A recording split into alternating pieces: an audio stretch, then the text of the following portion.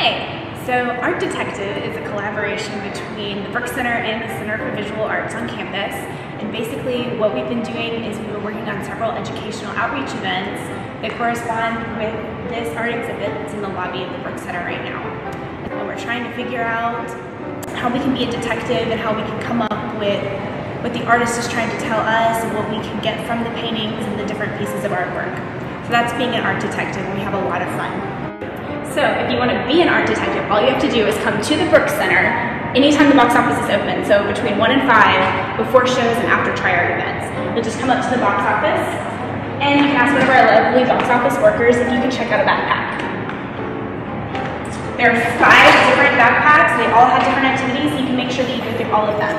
We've got green, orange, yellow, purple, and blue. So make sure that you do all 5. When you get your detective kit, the first thing you're going to want to do is get your mission out. And they have different numbered magnifying glasses. They're going to correspond to the paintings, and they'll all have numbered colored dots on the walls.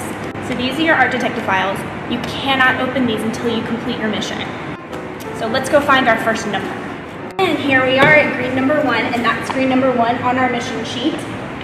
So we find out, we read about the piece and we learn about it, and then the next thing we do is take out our top secret sketch pad, which looks like this.